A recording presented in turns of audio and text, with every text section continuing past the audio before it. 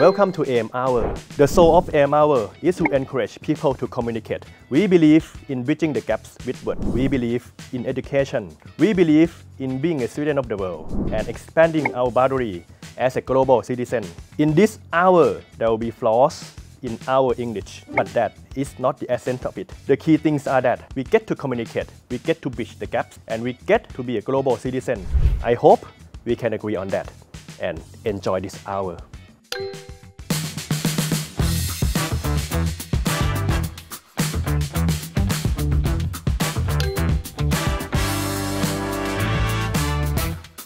ครับสวัสดีครับ สวัสดีครับ Welcome to AM Hour. It's quite an honor for us that having you this morning. The honest mind. The honest mind. Thank you so much. How would you want to introduce yourself in your own context? Because like people know you, like you maybe like คุณบรรหารสัน a politician from Suphanburi, but in your own context, in your own words, who is Top Arawut? Well, Top is a dad. Top is a son. Top is a brother. And Top is a husband. So overall, Top is just another person walking the street of Thailand. Basically, I'm, all these minister, all this leader of the party. It's just another cap, that we are wearing. Once we take all the hats and all the titles and everything off, just another ordinary man who likes to enjoy himself with his family, with his children, and enjoy life really. But when a time call for action to work for the country, then so be it. But at the end of the day, you go back home, I'm just an ordinary man walking the street. But there are so many sons and dads, but only a few is a son of who was once a prime minister. Indeed, that is one of the privilege and also one of the biggest responsibility one needs to have on his shoulder. There will always be a shadow of my father casting over me. One can never run away from a shadow so big. He was the prime minister, the 21st prime minister of Thailand, and I don't think anyone could politically. No, well, you can't get in any higher than becoming the prime minister. So that shadow will always be casting over me, and I'm pretty okay with it. Instead of running away from it, you might as well embrace it and make the most out of it. How did you embrace it? Stop running, and in becoming a politician. Many people will have to struggle all the way from the grassroots level, winning the hearts of the people in the area and climb up the ladder, which is anything but easy. Being the son of my father gave me the privilege that I didn't have to fight, with my hands and teeth to get to the certain level. That is a privilege. And the question is how I will utilize such privilege. Am I going to throw it away? Or am I going to climb my own ladder? I mean, since the 23rd of April, 2019, 2559, when's that? 2016, when my father passed away. Now I'm climbing on my own ladder. And it's going to be how I utilize that privilege and extrapolate my political career. I do not deny the fact that being the son of my father, I have this, I have that, but there is also the other side that people tends to overlook.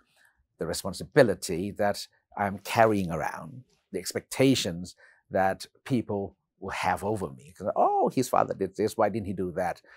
Sometimes people forgot the fact that my father spent over 40 years of his life committed, devoted to his work. I've done it full time for the past 4 years. So I still have a long way to go. The climb is going to be steep, and it's anything, like I said, it's nothing but easy. But that is, the pros and cons of being the son of my father. But you seem to be aware of where you are. You have mentioned that it's only been 3 years, comparing to your father's legacy 40 years. I'm not making excuse. I make mistakes. I make some advancement, of course, but one needs to really be aware of where you stand, where you are.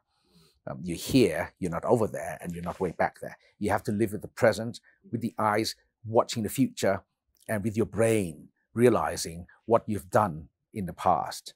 So the past shall be a very valuable lesson of how you go forward. And you have to go forward very, very prudently, especially at this time and age. Things are very volatile. And to go forward, of course, one needs to have a vision of a newer generations, but one also needs the experiences and the, the wisdom from the past. Explain in your own words and your experience that you are fortunate to be a son of a prime minister, and you have mentioned the word privilege quite often in the last 2 minutes that we have started this interview. How would you explain privilege in Thai context? Well, when I go everywhere, people knows who I am. You know, in Suphanburi, in my hometown, I would being the son of my father helps me much more than, you know, a Mr. A or Mr. B. Oh, this is a son of Kun Banhan. All right, when he becomes a politician, let's choose him because he's a son of his father. Now that is the biggest privilege in anyone's political career.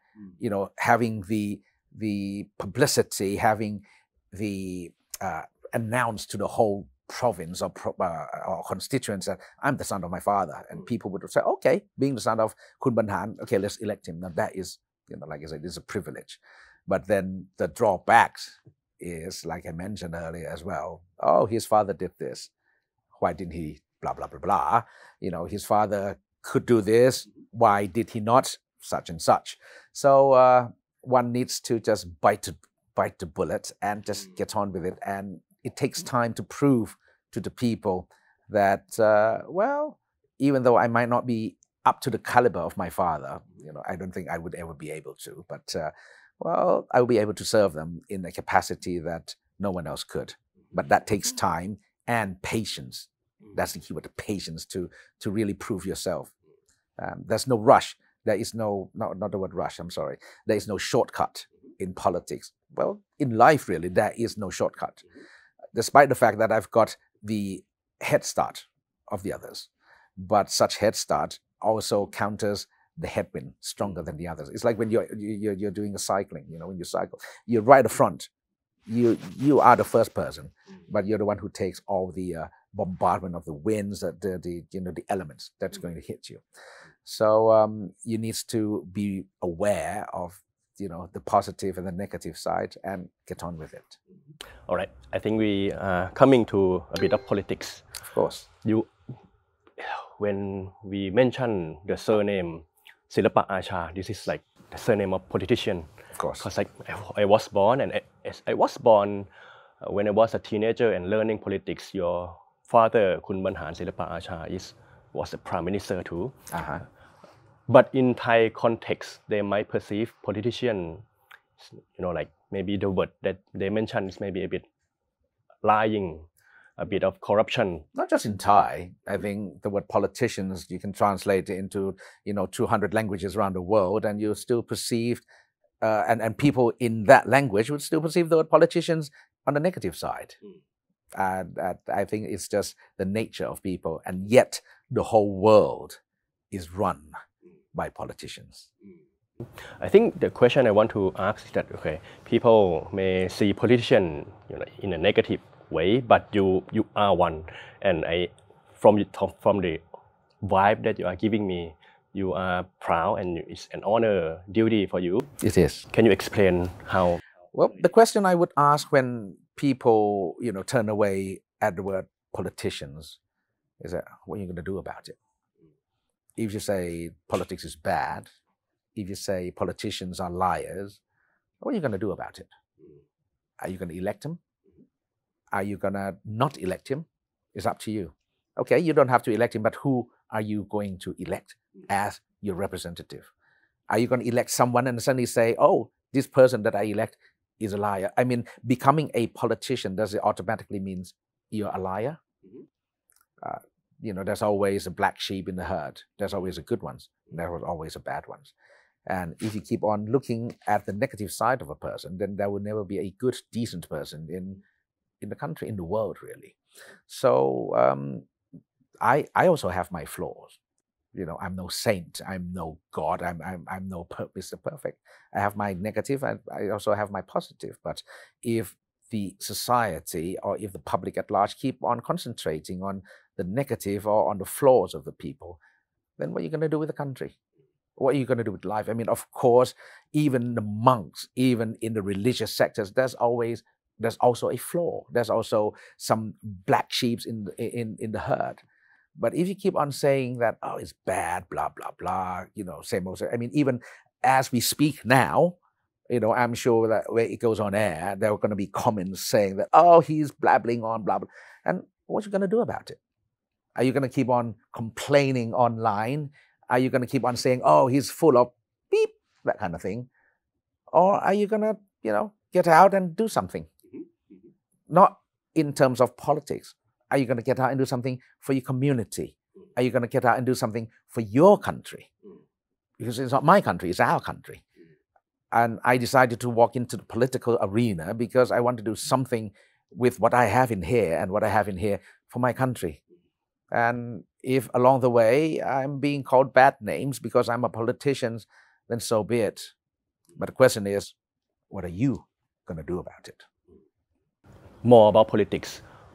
One of the topics that being discussed during the younger generation is, the word การเมืองบ้านใหญ่ This is another Thai คำอังกฤษคำ that I couldn't come up with specific English word. Maybe you can help me out. We use the word patronage system. Patronage system. Patronage in Thai means ผู้มีอุปการะคุณ Okay. In English, it means like you have good deeds over someone. It's like someone you owe you something. You help someone. That is kind of the patronage system. I think that is the core.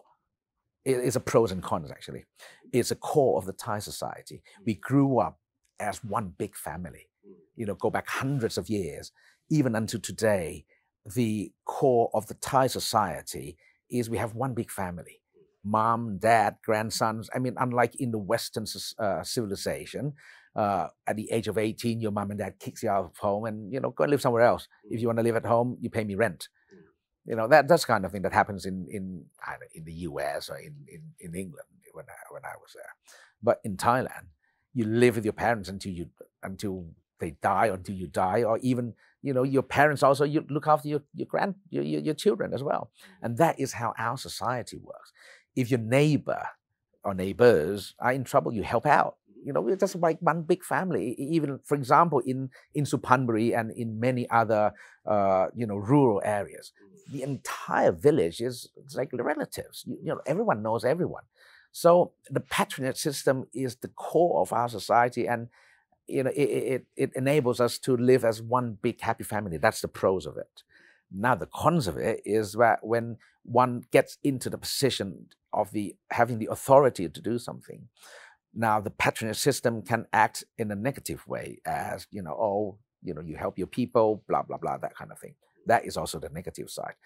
But in Thai society until today, political under the patronage system still plays a very, very big role in Thai society. Maybe not so much in a metropolitan area like in Bangkok, but when you go out into the rural areas, as a politician, people will come to you from the water stopped running to I've got diarrhea, please help me, or please can you help my son get into school, please can you help my father find a job, etc., etc. It's from A to Z as a politician.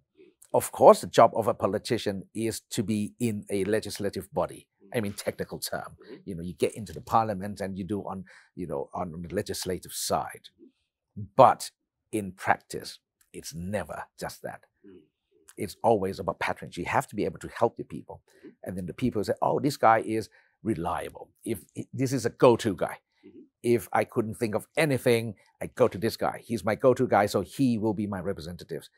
If I've got zero knowledge about law or legislation, it doesn't matter. This is my go-to guy. I will elect this guy. So this is a patronage system, or like you mentioned, การเมืองบ้านใหญ่ This is how it is in Thailand, and it will always be like this. But it's not always a bad thing, because it keeps the ties between the communities is the fundamental value of the Thai society for centuries. But should it always be like this? Because like as society goes, Thai society tends to be a bit more westernized, but the politics itself still like stick to this patronage system. Thai people is becoming westernized only in certain area. We live in a metropolitan. The boundaries between neighbors, is becoming clearer and clearer. You live in your house. Sometimes you hardly know your neighbor. Now this is becoming more and more westernized, but in a metropolitan area. The lifestyle are different. But when you go out into the rural, about 80%, 70 or 80% people in the rural, even people in the metropolitan, when they go back to their native village or in the province, the way of life of people out there is still very much the same as the way it was. Okay, maybe not exactly the same, but is very much different from what it is in the urban area in Thailand. So there is like two ways of living it, two ways of campaigning, two ways of the political way between in the urban area and in the rural area. Even yourself, you are like a minister and you want to get job done in a lot of things about climate change, especially we have mentioned about it. We're going to talk, like we're going to spend minutes talking about global climate change.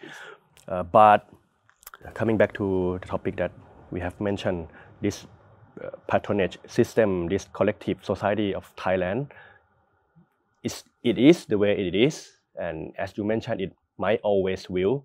But for me, like looking from a journalistic point of view, there is quite a problematic as well, because like the fact that it's like ระบบ อุปถัมภ์ and this and that is so many difficult to get things done. I couldn't agree with you more.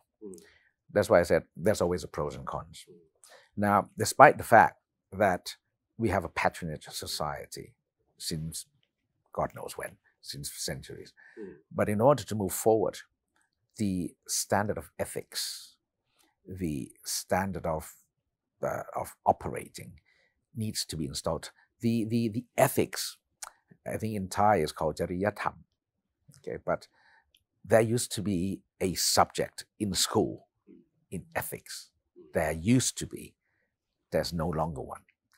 I think it is okay to have a patronage system as long as once you get into power, you have the authority to do something.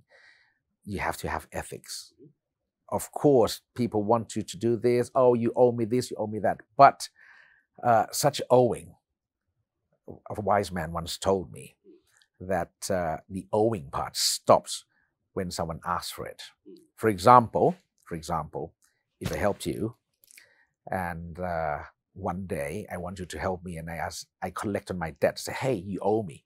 That's the day when such debt is done. So the best way to keep that debt going is not to ask for it back in return. Now that was a good patronage system. But moving forward, I couldn't agree with you more that as the world develops, new ideas being generated, both good and bad.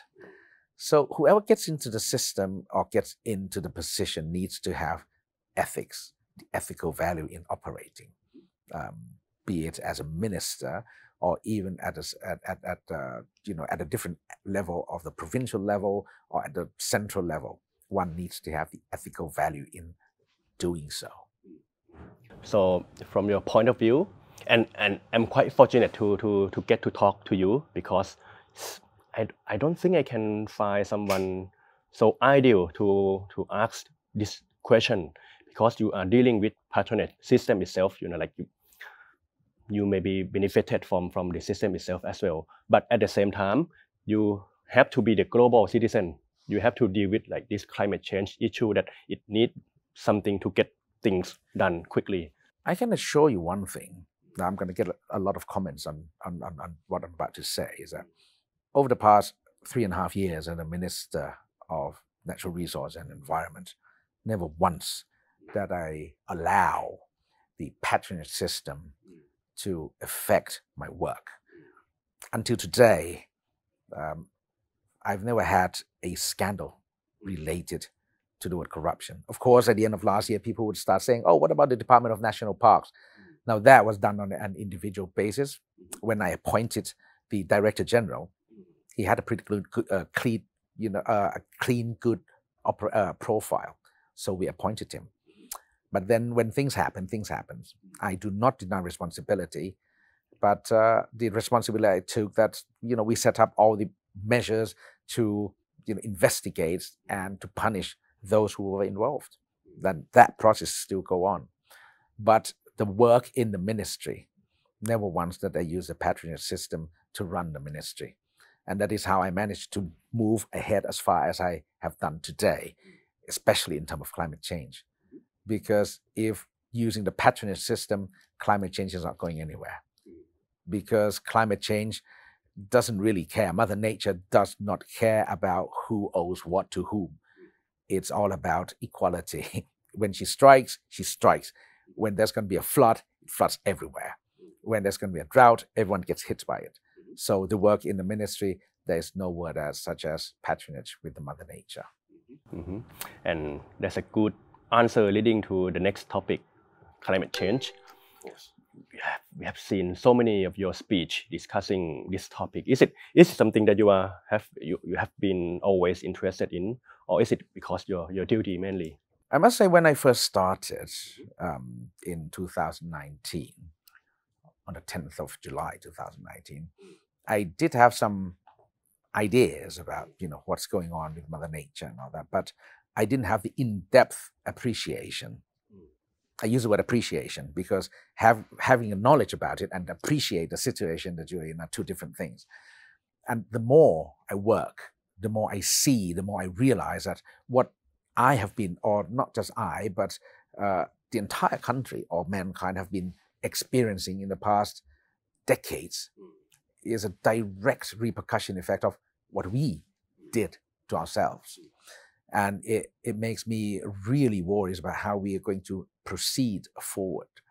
Because if he continues to operate and do things the way we did, that we've been doing for centuries, I don't think mankind is going to last until the next century, not until year 2100.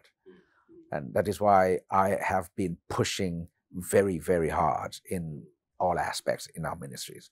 Especially we have the ONEP, the Office of the National Natural Resource and Environmental Planning, as well as the Thailand Greenhouse Gas Management Organization. I've been pushing them very, very hard over the past 2 or 3 years actually, to work under the Paris Agreement and to make sure that Thailand, make ourselves known on the map of the world, that we are one of the world leader when it comes to addressing the issue of climate change. I mean, last year I went to sign a contract with my counterpart in Switzerland, with the Minister of Environment in Switzerland, to exchange carbon credit, and in return we would get the funding for changing the buses in Bangkok from diesel engines into the fully EV. Now this is the kind of thing that I've been pushing very hard to make sure that it happens, because 10 years from now, situations, floods and drought is going to be much, much worse than today. And if you don't do something about it today, we are leaving all the bad stuff to our newer generations. That's not fair. I want to spend next minutes talking about climate change, but in a more of like bottom-up way. Okay. Not so much of like policy. I love London, and I always, if I have time, I always spend like my holidays in London. And my favorite activity is cooking there, because it's maybe a bit cold, and when you cook, you have the warm feeling. I used to cook there when I was in London too. Terrible one, so but. But the point I want to mention is that whenever I cook, I use an application that allow you to put your food for the neighbor, for people who also sign in to this application. Whenever I do that, whenever I cook and put it on the application, I feel like this is the root of Thai culture. So you don't have food waste. I think that's a very constructive way to combat the climate change. Unfortunately, in order to address these issues, the word convenience need to be thrown out of the window, because I think 20 years ago, when the former Vice President of the U.S., Vice President Al Gore, came out with a documentary called An Inconvenient Truth. I think that's a very good way of putting it, because the mess that we're in right now, all these greenhouse gases, all these floods and droughts and everything, what Mother Nature is throwing at us now stems from the word convenient. So in order to really address climate change, that word needs to go out the window, and we have to start living with the word inconvenient. For example, 3 years ago, we started the campaign of Every Day Say No to Single-Use Plastic Bags.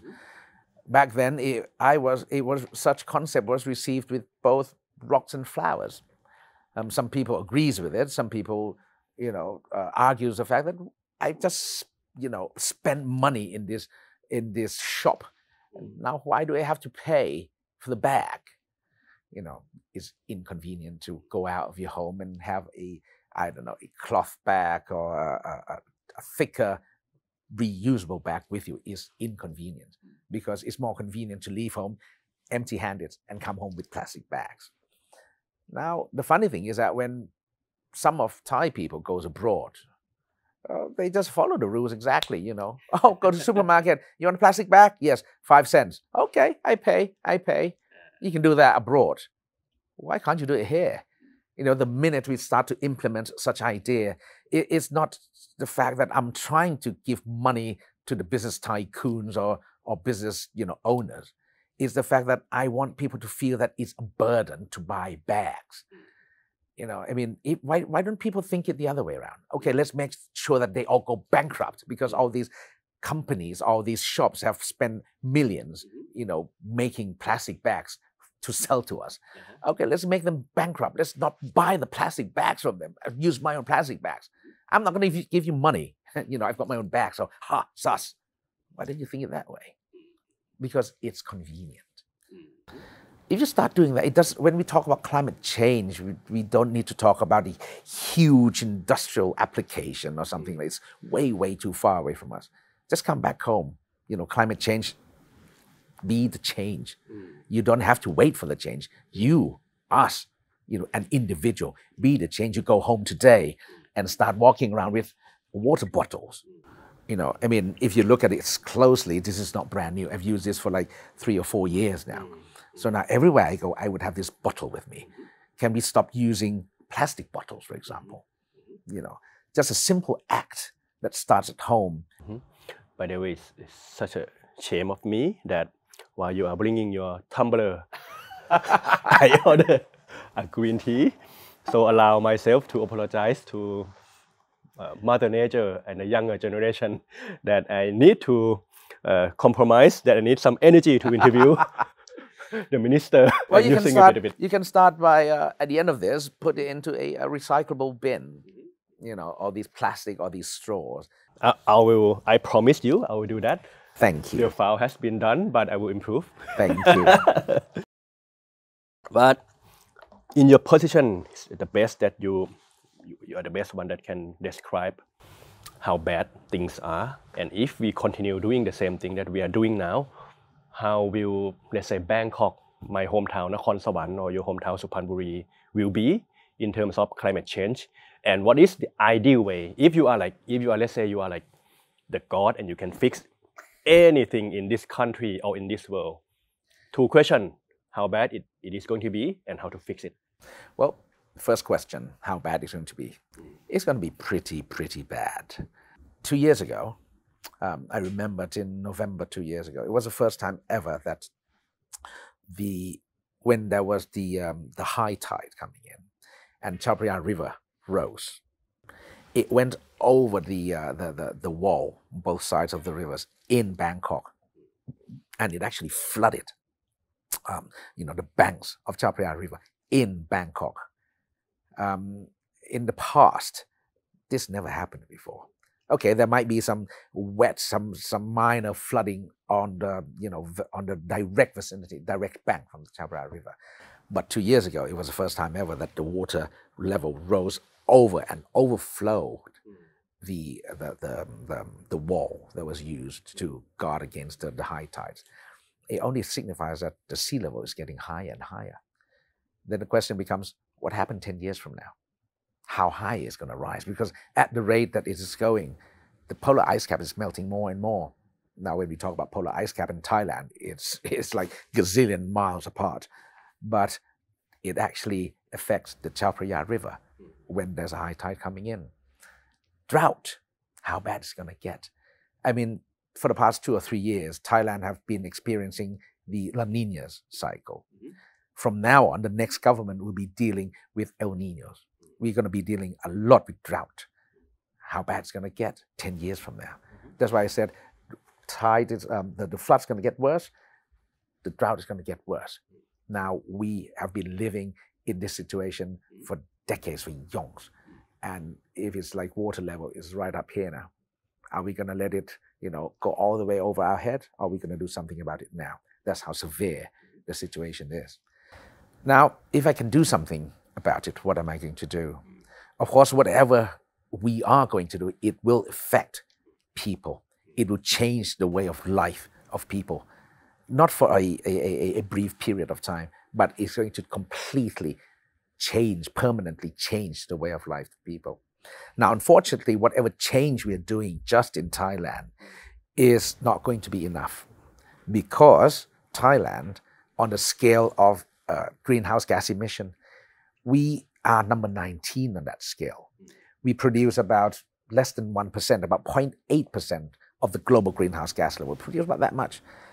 But unfortunately, on the other scale, on the effect side, when Mother Nature hits, we are one of the first 10 countries in the world to get hit by Mother Nature. So it's not fair. And whatever we do in Thailand alone will not be enough to save us from Mother Nature. But that, make no mistake, that is not the reason that we should sit on our hands and knees and do absolutely nothing about it. That is why in the international arena, I've been making speeches everywhere. I've been shouting to the whole world, to the developed countries, to the US, to the EU, Russia, India, China, to do something about it. Because the mess that we are in right now comes from them. Because the developed countries, at one stage, they were developing countries. And when they were developing countries, they were producing all these junk into the atmosphere, into the Mother Nature. So now they've gone past this stage, and now they're about to turn back and tell us that, oh, don't do this, don't do that. No, that is not fair. So I'm shouting at the international stage, imploring them to do something about it. Not just saying blah, blah, blah, but to do something about it. Because the mess that the world is in right now comes from them. And now we are being hit by it. So please, help us.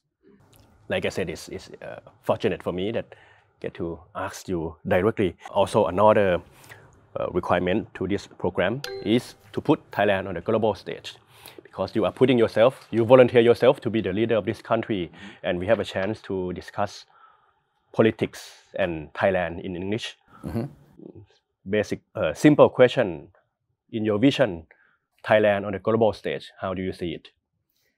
We are very lucky to be born on this piece of land. We are very lucky to be under the patronage of the monarchy institution that we have in Thailand, the Chakri dynasty. We are very lucky that we have everything that we need. So from now on, Thailand really need to learn how to stand on our own feet. We do have abundance of natural resources on land, in water, everywhere. We need to learn to utilize that properly. Stop hurting the Mother Nature, learn to stand on our own feet. We have the local wisdom to make sure to go forward.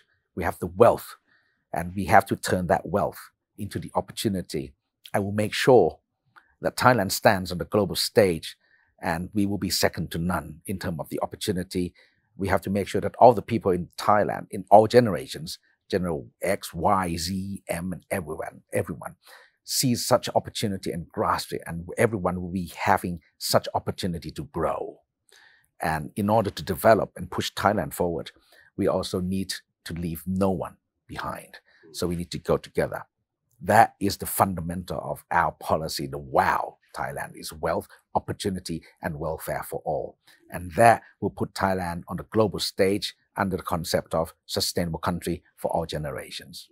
That's how we're going to do it. So you see the Thailand as sort of like the land where we are fortunate to have this abundance of food and natural resources. Very. And we have to make sure it stays that way.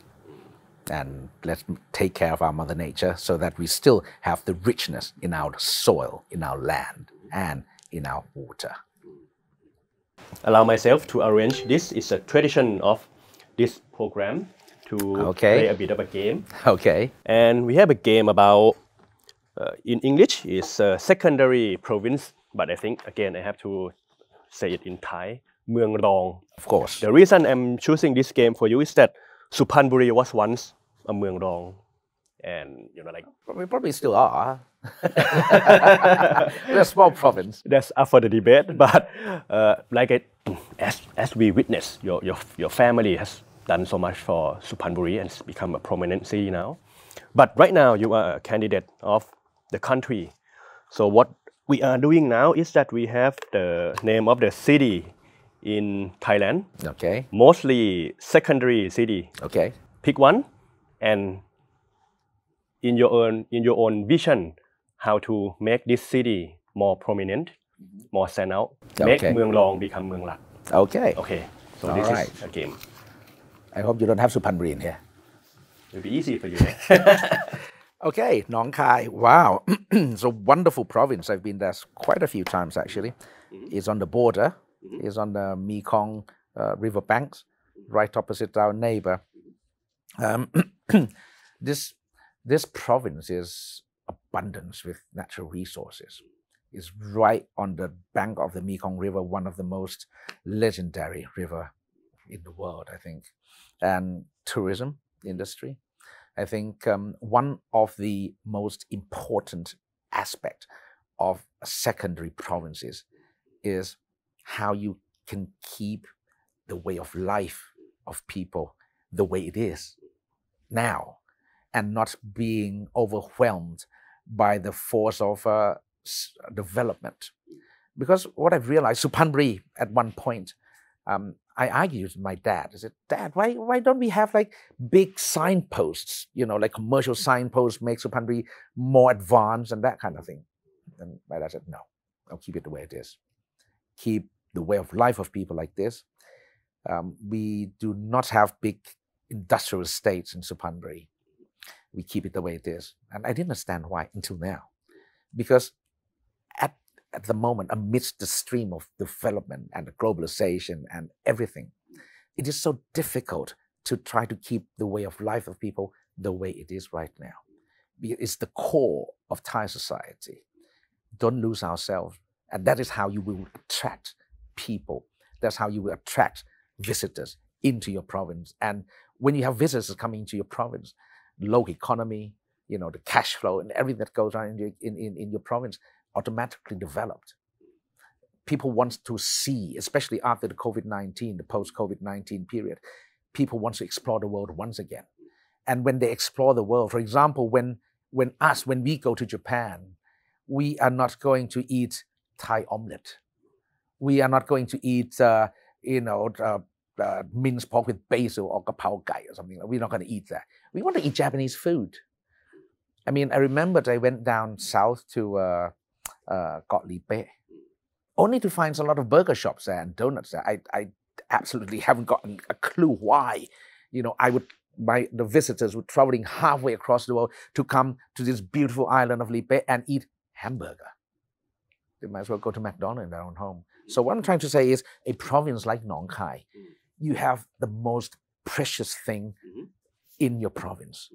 You have the locals, you have the way of life, You have the association with our neighboring countries, with Laos, who can speak almost exactly the same language as we do. That is one of the biggest advantage. So keep the way you live as it is. Now, the important part, though, when you keep everything the way it is now, you don't keep thinking the same old way. You have to change the way you think. One of the things that we did in Suphanburi that my father tried to do, and I'm trying to do as well, is to change the way people think, to be more committed to the public, for the public cause, not every man for himself. You have to start thinking about what we're going to do for your province. You install these ideas into the newer generation, into the schools, make the education become the core of your province while maintaining the way of life and understanding how the world is evolving. The concept of circularity, bioeconomy, as well as the green economy, the BCG concept, how we're going to install it into the Nong Khai province. And yet, we don't need a skyscraper in Nong Khai. We don't need a McDonald's in Nong Khai. We need a local mom and pop shop there to make sure that people attract into the province. And I think that's how you can develop, and while at the same time keep the way things are the way things are. Oh, thank you very much. Another game. Okay. I think I promised to the audience that I will do this to every candidate. Okay. Despite the answer that you will be giving me, the first two guests of the show is Kun Tim and Kun Ung Ing. Okay. I asked them to pick the party they want to be here next. Nah, it's a bit tougher. They want to work with, the party they would rather not working with, and the last one is the one that may be up for the future. So now I have to pick who I want to work with? Yeah. Oh, actually, it depends on who will be willing to take on my ideas, actually. Personally, I don't have, anything against all the political parties. The most important thing is that after the election, I mean, we are not a big party. So the choice of choosing, the luxury of choosing is not with us. We will be chosen. So in order to make a decision to join, to work with any of these political parties, depends on who is willing to take on my policy, our policy, the policy that we have been listening not just to the local people, but to the international communities. The WOW Thailand policy that we came up with is to ensure that Thailand becomes a sustainable country for all generations. Now, who will be able to take a lot of big chunk of my policy and integrate it into the government policy, that's the party I will work with. So I really don't have any quarrels with any of them. Phumchai Thai, I'm a very good friend with Kun Anutin. Kun Tim, oh, well, we just sat together in the previous debate. Democrats, I know a lot of people in the party. Kla, Kun Gon, despite his height, we talk, at the same level constantly. Rom Thai Sang Chat, well, I work with the Prime Minister every day at the moment. Palang Pacharat, well, I still see the leader, General Prawit, every week. Thai Sang Thai, Kun Ying Sudarat, she is also, a very old colleague since my father's time. And especially Pheu Thai, Kun Ung Ying, she's very promising, has a very promising future. And the entire party has one of the strongest stereotype in Thailand. So I have no problem working with them. It's just a matter of who will be able to take my policy and integrate it into their policy the most, then I'll be working with them. Thank you very much. Of course, no problem. The honor's mine. It's always fun. Yes. We've talked about politics and country. I save myself a bit of time, maybe 5 minutes to answer, to ask you the question, something a bit personal and family matters. And I asked you this because I want to learn it from you as well. I've watched your interview, and there were a part that you mentioned about your father, and there was a time that there was like a hiatus, the absence that you didn't talk to him much. Oh yeah, when I got married. Yeah. I was a good son all the way until I got married for we didn't talk for 3 years. I think that happens a lot to people my age and my background and your background, like Thai, Chinese family sort of stuff. Oh, yes.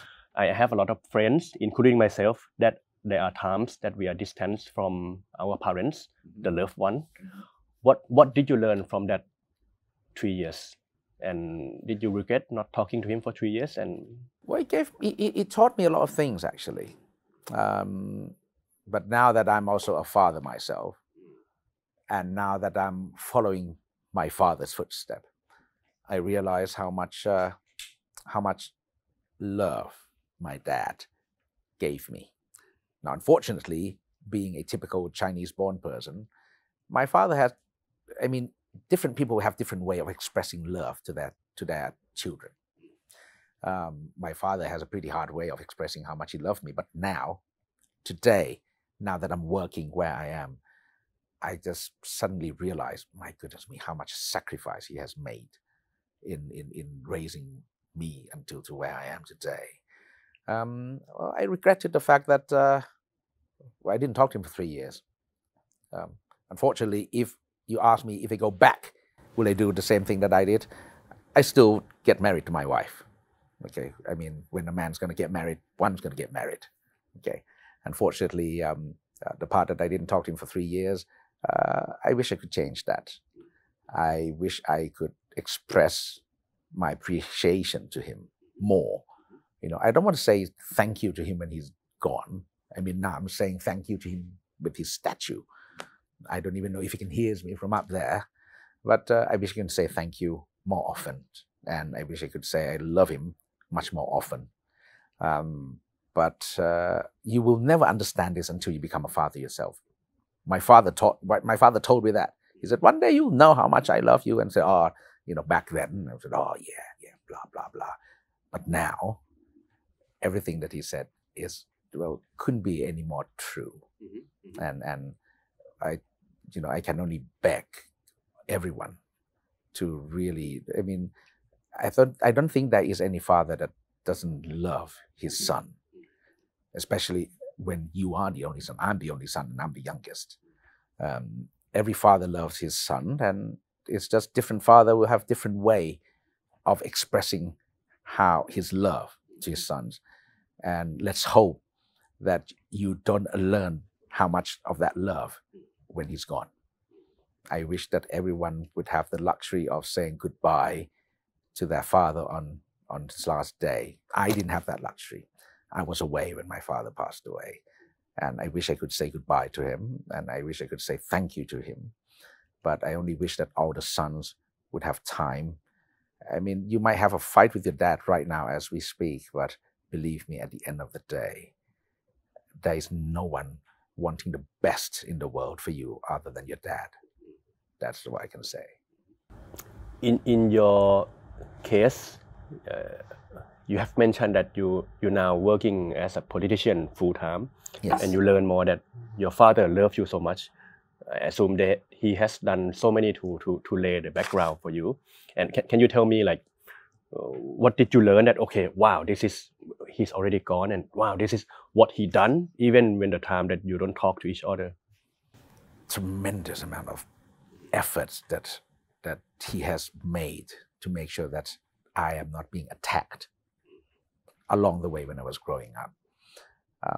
I didn't have a very enjoyable teenagerhood. You know, I didn't go out partying, you know, crazy partying. He was very strict. I didn't, you know, when I was growing up, when I was the early days as an MP, my father wouldn't let me involve in any of the, how shall I say, when there's come to reshuffle of the politician, civil servants or something. You know, he never asked for my comments. Or when there was some work in the province or something, he would shield me away from everything. I didn't understand why until today. My father, you know, why you never ask for my comments? Why you never listen to my advice? Why you never listen to me? And now I realize that he's been shielding me from all the possible traps that could lay ahead, whatever that was. And now as a minister and as a politician, I think I have a pretty clean sheet so far, and that could be very difficult if my dad was not so strict. I didn't understand it back then. I do now. My father was very strict how I grew up. I didn't understand when that back then. I do now. And you know, he never said how proud he was of me, but the way he asked everyone, said, please look after my son. You know, it's getting back to me now. And I was just like sat there kind of gobsmacked, kind of speechless. So, wow, you know. So a few people would come up to me and say, hey, Top, you know that your father came to me and said, please look after my son, okay? I was like, wow. That's why I said, if I could go back one thing in life that I could do, I would ask for just a chance to say goodbye to my dad on the 23rd of April, 2559, 2016, I think, to say goodbye to him and said, I love him. Impressive how you can call the date exactly anytime we ask a question about it. Around 4 a.m. to be give or take, something like that. Yeah. Thank you for your answers. And I know you didn't mean to advise me, but there was a big lesson for me and a lot of people to keep connecting with parents. As a dad and also as a son, I can assure you, no one, and I mean absolutely no one in this world will love you more than your parents. And you might not think it now, but when they're gone, looking back at it, well, most of it is true actually. Don't wait until that day. Don't make the mistake I made. Do it now. Tell your parents, tell your mom, tell your dad you love them. Despite the fact that you had a fight yesterday or whatever, tell them right now. Because you know, time goes just like that, and you never know what's around the corner. Forrest Gump said, life is like a box of chocolate. You never know what you're going to get next. That kind of thing. So you never know when you're going to hit the rough patch. Do it now. Say you love your dad. Say you love your mom. Don't wait. I guess after election, it's about time I take a holidays and visit my father in Nakhon Sawan. Well, but if you have time this afternoon, just pop up there. Don't wait until after the election. It's way too long. Way too long. If you ask me, you have time, just get a car, go there now. One last tradition for this program is that the fact that we are having a conversation in English, despite my English isn't perfect. Oh, no. Everyone's English is communicable. There's no such thing as perfect. Well, let's talk a bit about my show. Have you seen a bit of the content of that we've done? Some. It's been very entertaining, it's very different, you know, and persons you have invited. That's why I said it's also my honor to be here in your show this morning. And well, I'm sure it'll be a good one. I want to ask you this, not because I want to mention other candidates, but I want to understand your view about English as a second language in Thailand. You may have seen the viral video of Kun Ung Ing, and people criticize her of using, you know, like, and I'm going to do it right now, is Thai kam Angkrit kam, because it's so difficult to explain that in English, like Thai kam Angkrit kam. What's your thought on that? It depends on who you're talking with. Of course, if you're talking with amongst the Thai people, I'm the kind of, I don't use one Thai, one English. If I'm going to go English, I go English. If I go Thai, I go Thai. And I would make myself very clear. I mean, I've got a certificate from the public relation department, you know, as a public announcer. I've got a certificate for that to prove that actually my Thai is also well, pretty clear. So I would speak English or Thai, but then again, that's me. Different people will have different techniques. It doesn't mean that they or whoever is right or wrong. It's just a different way of one feels comfortable in communicating.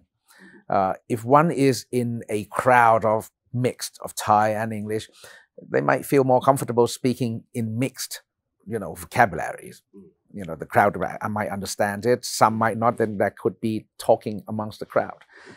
But when that person is in a total foreign community, it might be complete English. And it is, I think it's just a different style and different techniques people use to communicate with the others. That's all. In your opinion, especially because you, like I said, you are son of Kun Banhan, and if I don't recall it wrong, I don't think his English isn't like native. His English was terrible, but he dared to say it. I mean, until he passed away at the age of almost 84, about 83 and 7 months. Until his death, he was still having an appointment with his English teacher. He still studied English. His English wasn't good. Well, but he just wanted to say it. Good morning, how are you? In the Thai way. But the most important thing is that to speak English, you need courage. It doesn't matter right or wrong. I just want to say it, and that's the charm in it. It doesn't matter if your English is good or bad, but you make an effort to communicate in the way that they could understand you. I think it shows the sincerity in means of communication. The reason I brought that up, I didn't mean to just bring your father in English, but the question is that, do you think it's necessary, is it required for a prime minister in this era and time to speak English well? It would be a plus. It would be a plus. Of course, having certain skills, having extra skills, be it English or the fitness, you can be a really fit, like Governor Chachat, he wakes up and go on a run. I mean, I can't even run a kilometer without having a heart attack probably. But having an extra set of skill as a leader is always a plus. Is it a requirement? Is it a must? I don't think so. It will be good, but it doesn't mean that if this guy can't run 10 kilometers, he can't be a leader. Or if this guy can't speak English, then he can't be a leader. Like I mentioned earlier, there's always an assistant. There's always a tool to help you out in all occasions. When you become the leader, you have all the facilities and all the tools and everything at your hand you can use.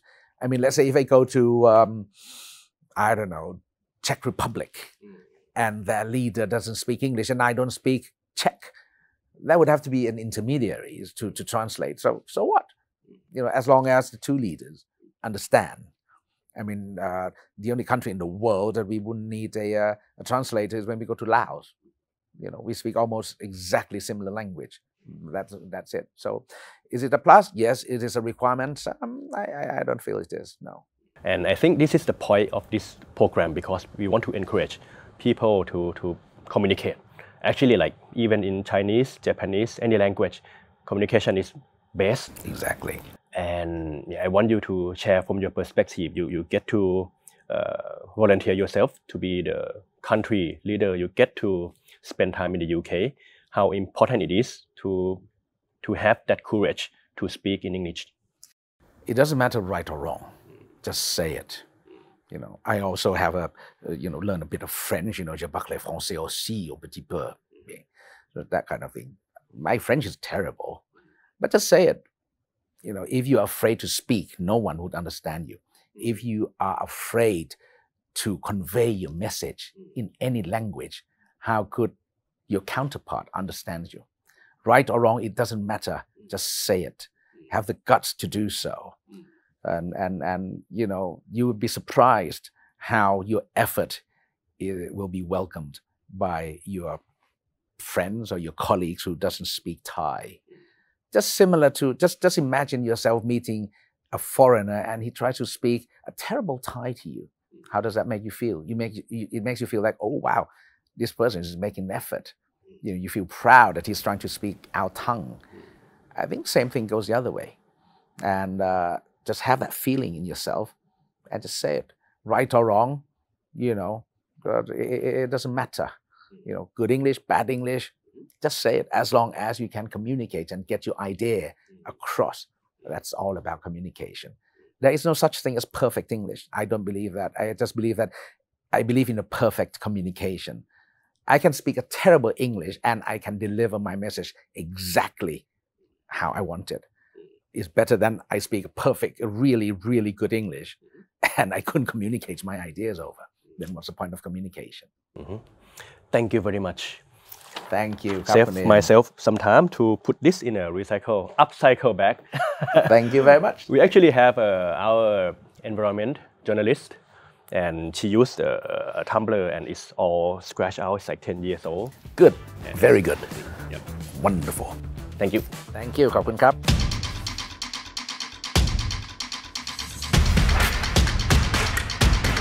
โหวตเพื่อไทยปะล่ะ โปรดก้าวไกลปะล่ะ โหวตภูมิใจไทยปะล่ะ